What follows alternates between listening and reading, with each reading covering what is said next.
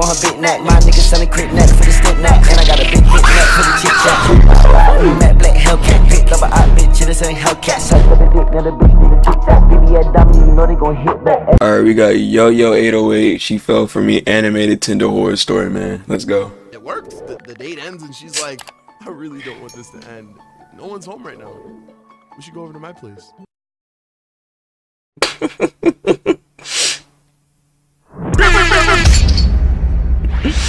He said, what you trying to do? I made and deleted a video talking about how I've been slacking on Fix my ring light real quick. A number of reasons why. Well, one of, if not the main reason I was slacking was because I downloaded Tinder. And if you follow me on Instagram, you'll know that I animated 50% of my last video in the span of 20 hours.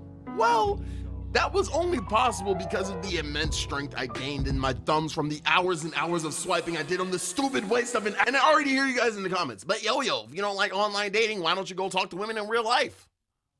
No. So needless to say, I got a couple interesting Tinder stories to tell.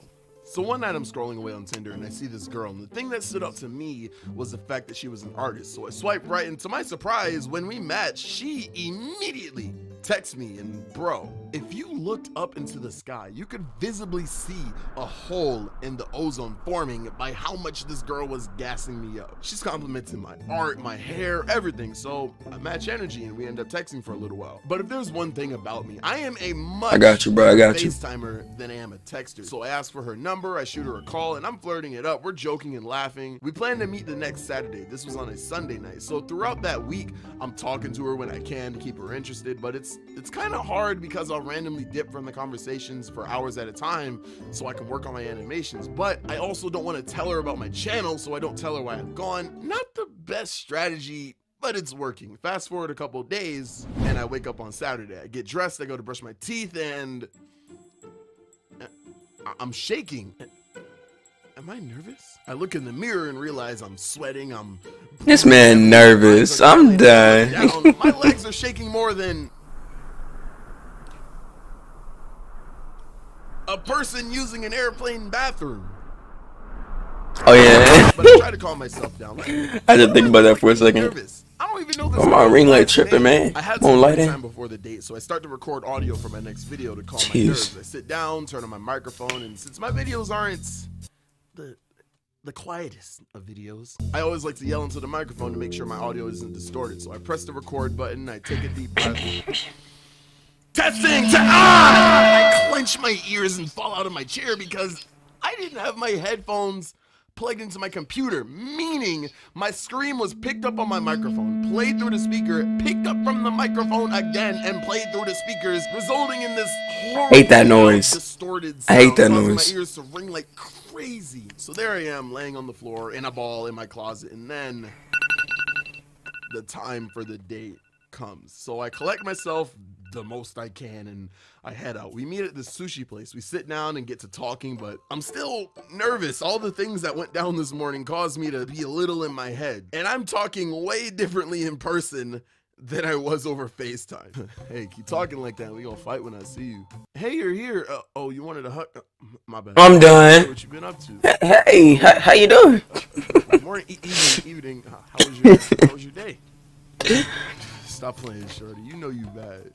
Yo, FaceTime me from your computer too, so I can see those eyes from 2 angles. That's a cool mask. Is it Naruto? Oh, Demon Slayer? I haven't watched that yet. It was just not looking good. Demon Slayer? I was just too deep in my head to be myself. And honestly, I'm usually really good at first impressions, but for some reason with this girl, I go ahead, say it. But if there is one good thing about being a storyteller for a living, if the combo with the person gets dry, I literally have a catalog of fully fleshed out memorized stories in my head. So I try to break the ice a little bit. I tell her the story of me accidentally eating that edible, and we actually start laughing, and the positive feedback makes me calm down a bit and relax. And I think she realizes that I'm comfortable, so she gets comfortable too. And just like that, the conversation is flowing and we're laughing and joking. The food gets here, I start eating, and then I hear, and honestly, I can't believe she said that, right? Oh, was she talking? Yeah, and then he was like, wow, are you really gonna do that? And honestly, I can't believe they were talking like, whoa, is she talking right now? I take another bite and realize something horrible. I can't hear and chew at the same time. I think the audio messed up from earlier messed up my hearing because I could only That's hear facts chew. though. But now I'm in trouble because I can't just stop eating, but I also can't come clean about my hearing because I don't want to tell this girl about my channel. So throughout this conversation, I just say, yeah. Yeah. Facts. Yeah. No way. And over again while hoping for the best. And it worked. The date ends and she's like, I really don't want this to end. No one's home right now. We should go over to my place. We should do what? I just came to girl without hearing a word that she said. Future don't got nothing on me. She grabs my hand and leads me out of the restaurant, and the city lights are like reflecting off of us. I look at her and I'm just like, wow, look at her. I was so nervous about this date, but this is going so well. This girl is amazing. Am I falling? As we're walking out, this girl trips and lands clean on her face on the concrete. I rush over to help her. Yo, are you good? Let me help you. She darts up and looks me in the face, and I kid you not, says, you should make a YouTube video about this. I should what? How does she know? How does she know about my How does she know? Good? She gets up. Yeah, no, I'm fine. But wasn't that funny? You should definitely make an animation about that. Yeah. He knew. That's what this was.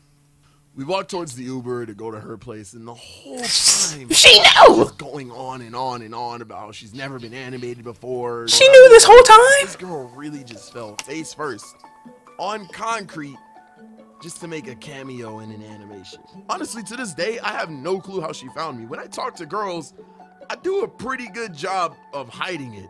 Anyways, we get to the Uber, but I tell her I'm tired and I better get going. She tries to convince me to go. This be nasty. I was done at that point. I dap her up. Yes, I dap her up and I head home. I go to sleep and That boy said, hey. I have not talked to her since. That was just weird, honestly. And also, if you think I gave her what she wanted, nah, I completely changed her race, appearance, and everything in this animation. Believe it or not, this was a more light Tinder story. I got God, is that I was on that app for way too long. Hanging with some blue demons, I feel like I'm Zuko. I can draw 4 or 5, I be playing Uno. Hey man, hope y'all enjoyed.